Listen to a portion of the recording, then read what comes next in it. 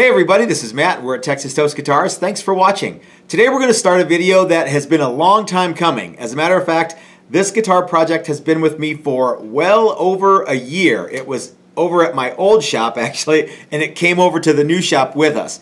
You know, sometimes people have ideas and we get started on one thing, or they send us something and plans change, and then lives change, and then things get back on track, and that's really what happened here.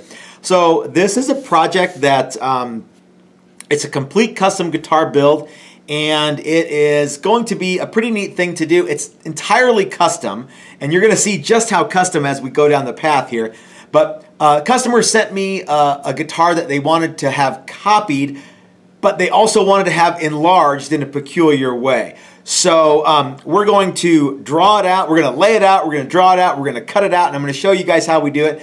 And because this is a custom one-off thing, we're not going to make a template for this. We're just going to do this the old school way, where it's like a design build. We're going to design, not from within, but we're going to design it as we go, and we're going to build it as we go, and there's only going to be one of them. So this should be a cool video. Stick around, and I'm going to show you how we do it right now.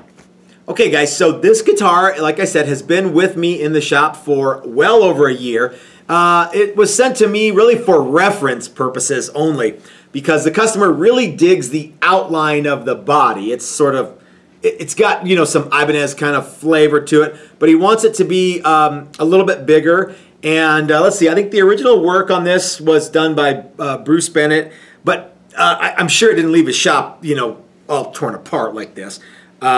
So like I said, this is only done for referencing the outline of the body, and that's where we're going to get started. So the first thing that we have to do is we have to make a drawing that we can take over to a blank of ash that we got from Dan at Guitar Wood Experts, and we need to be able to draw it out, but he wants it to be bigger. So I'm going to show you how we do that. Now, like I said in the beginning, when you do this kind of thing, this is one of my favorite things to do, because it's not a regular template, it's a one-off guitar, and it's going to be really neat. And I want you guys to reference this video when we do the Great Guitar Build-Off Challenge with Ben from Crimson Guitars and others. If you haven't checked that out yet, please go to greatguitarbuildoff.com and check out and see what's going on. It's going to be a lot of fun. I actually talked with Tom today from Crimson Guitars, and very, very nice guy. I'm looking forward to seeing what everybody comes up with. So let's go over to my drawing pad, and we'll make some sketches and we'll make some notes. Okay, everybody. So here we got a big sheet of paper, and I've got my notes for the guitar. What I like to do is I like to actually draw it out on a piece of paper, and I like to write notes on the paper too. So it's important that I have my estimate form here. So this is going to be an ash body, and we are going to increase the size of the host body 1 inch vertically and 1 inch horizontally. And how we're going to do that is we're going to actually cut the guitar into 4 sections on paper, and then we're going to kind of spread it out, and then we are going to average the lines back together once we do that. And I'm going to use, like I said, I'm going to use ash for the body, and I'm going to, we're going to draw it out. I've got a real sharp pencil here, and remember the pencil is about 1/4 of an inch wide, so when I put it on the edge here, it's going to be 1/8 of an inch bigger. But again, since we're enlarging the whole thing anyway, I think we're going to be okay. Now, normally you want to start with a center line, but because I don't have a center line, I can't really do that. What I'll do is come back later and add my center line, and that will be cool. This guitar is also a neck through, but the guitar we're going to be building will be a set neck. And I think I like set necks better than neck through guitars, because I think they're cool. Okay. All right, so that should do it. Now we can move this out of the way. We don't need it any longer. So remember, our outline is a little bit big, so having an eraser handy is not a bad thing. You can also go over to the sander, and you can sand a pencil down to where it's flat, and you can, you know, run it along the edge and get a more accurate trace if you like. But I think this way works too. So especially given that we're gonna increase the size of the body. So now what I want to do is I want to find and establish my center line, and so I have a ruler here, and I'm just going to measure down the body here and see where, you know, where's something easy to find the center of. Okay, here we have 12 1/4. So if I put 6 1/8 right there, that would be a good center portion. And here we have 8 1/2, so that would be 4 1/4 in case I'm confusing you guys. So then we'll draw a line and connect the two, and that will become our center line. Okay, and we'll take a protractor, and maybe we'll go to, you know, about the middle of the guitar, somewhere in there, and we'll put a because again we're gonna quarter this guitar, right? So that should give us a pretty good area to kind of figure out what we want to do. Like I said, we're gonna cut this out, and we're going to separate all the pieces, and then we're gonna draw it on the body blank and average out everything else, and we're gonna effectively make the guitar an inch wider and an inch longer, because this is going to be a big guitar for a big guy. 26 1/8 inch scale, and yeah, so that's going to be cool. All right, now we're going to cut out the body.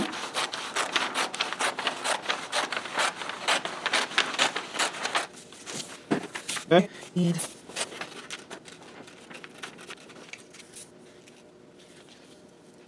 All right, that's close enough. If I was using a bandsaw, I'd probably actually do it better. Now we are going to cut these lines that we made, and I'm just going to use a razor blade to do that. Probably should have used a razor blade to do the whole thing. But remember, guys, don't worry that it's a little bit off, you know, on the outlines here, because we're gonna fix all of that as we go. So let's label this one. This is the top, and this is the bottom, just in case it gets tricky to see. You know what I mean? So like I said, what my customer wants is about an inch. He wants it to look like the flag there of like Finland or somewhere.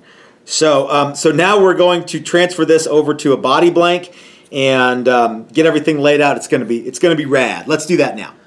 Okay, guys, get a load of this body blank that we got from Dan at Guitar Wood Experts. It's really, really cool.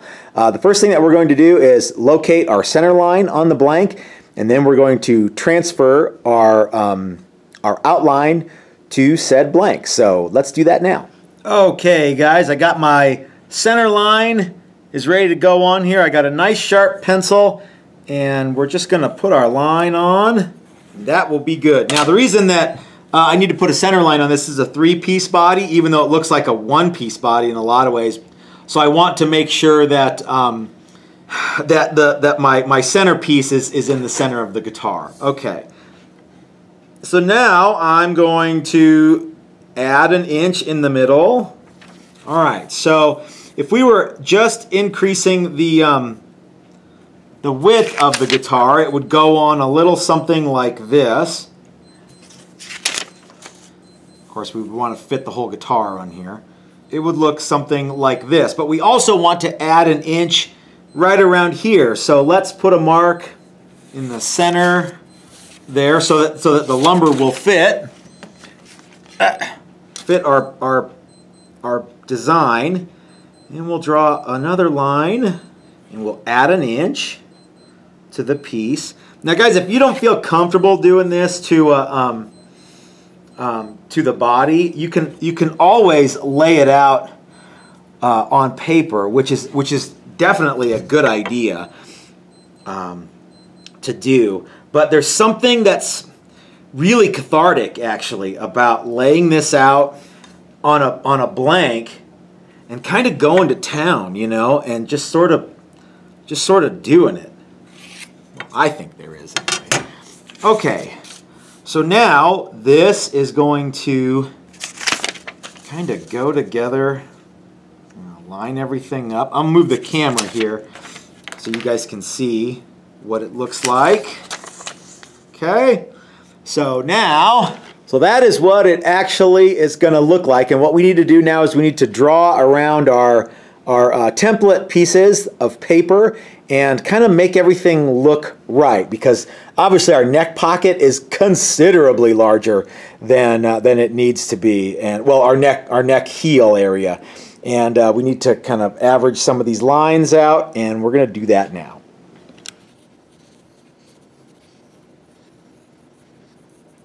Okay, this line here, averaging that is no big shake because it's flat. So you guys can see here what's going to happen is this, if we just continued this line, it would be a good ½ inch away from the bottom section here. So what we're going to have to do is, like I say, kind of average those two things together and make them look right. Okay. And of course our neck outline doesn't need to be nearly that gigantic, but we're gonna go ahead and work with it for now, and we're gonna cut a bunch of it out as we go. We'd rather have extra and cut it off than have too little and go, oh man, that's a bummer, we just burned a body blank. So as you guys can see, that's quite a bit bigger than the previous. Hey, we can actually put this on here, and I'll show you. Let's see here. Okay, so as you can see, we've got quite a bit going around, but because we cut it down the center and then put it into quarters, we were able to scooch it out and scooch it around a little bit. So we didn't just make it a ½ inch bigger all the way around. All right, let's go over to the bandsaw and cut it out.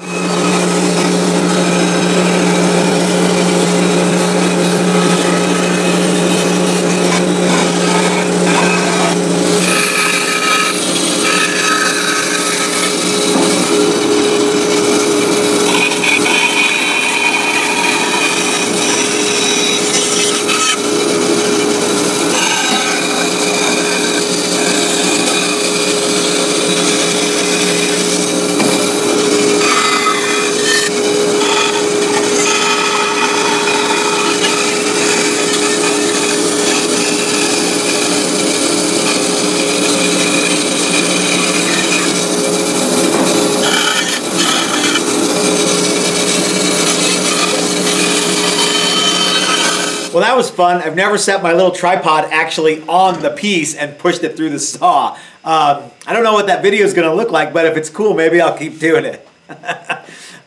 Okay, so I went ahead and I cut like on the line because, again, this is oversized, and since I'm going to just be sanding the edge, I don't want to have to remove a bunch of material. I want to get it as close as I possibly can because, again, I'm going to be sanding the edge.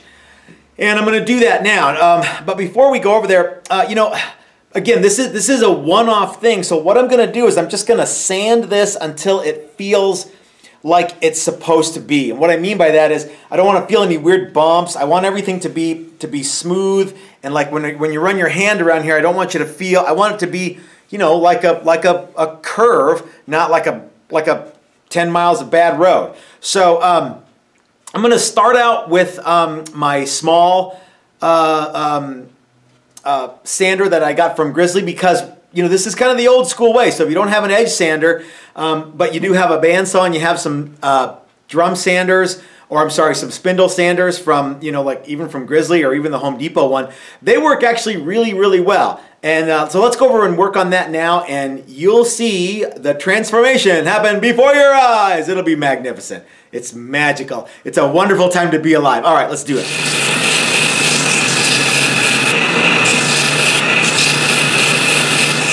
I tell y'all what, on a holiday weekend, even though we've been quarantined for 2 months, everybody's at the home center trying to get stuff. I had to go to 2 different stores before I could even walk in to buy a new belt for my sander. But fortunately, I was able to get to one where they would let me in the store, and I was able to get some new 4x24 belts for my sander. So enough with the bullshit talk. Let's start again.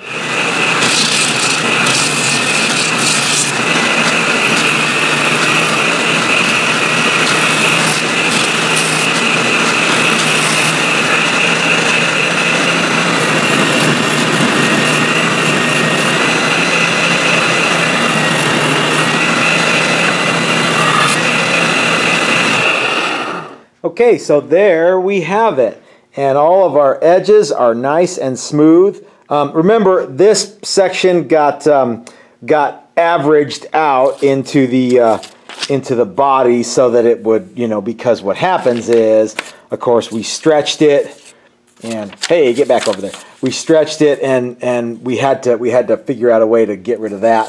So we just sort of worked them in there, and this body is good to go. Okay guys, I think that's a great place to end the video and say let's go ahead and wrap this one up. I'm glad that we were able to do a video where we talk about, I really only use my bandsaw and that little Grizzly edge sander, and I tell you what, that's a great tool to use. It also has spindles for doing, like fine work. But man, it smooths saw kerf and cuts like it ain't nobody's business, especially with a 36 grit belt. Now I've got a few little, there's like a little weird bump right there, but I don't want to attack that with such an aggressive sanding belt. I'll probably wait and get it. This is going to get it comfort contours, so I'll probably wait and do all that stuff then. It's a little thick, so we'll need to run it through the thicknesser, and it will be super stratty. Remember when I told you the heel was a little bit big too?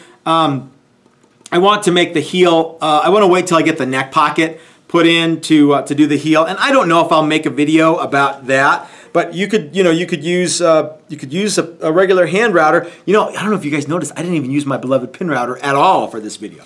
So again, like I said, let's call this a video. If you liked it, give me the thumbs up, and if you haven't subscribed yet, why don't you go ahead and click that subscribe button.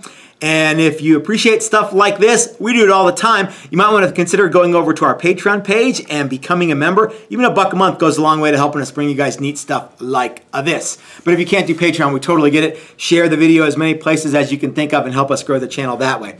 Speaking of growing the channel, I want to remind you guys to go to the Great Guitar Build-Off page, which is I think it's greatguitarbuildoff.com, link in the description below, and check out all the neat stuff that's going on over there. Like I said, I just got a phone with the guys at Crimson Guitars, and it's very, very exciting what we've got lined up. And as I get pieces and components in to show you, of course I will. And as you also know, we're going to do our best to kick everyone's butt in the contest because, we're that kind of competitive sort. I think we're the only ones doing a lot of trash talking, though. Maybe everyone else is more sophisticated than us. I can't spell sophisticated, and I drink light beer, and I watched a lot of wrestling as a kid. So maybe that's just kind of what, happens when you're an ugly American like me. Anyway, guys, this is Matt at Texas Toast, reminding you that if you're so smart, build it yourself. That's what I do. Thanks for watching, y'all.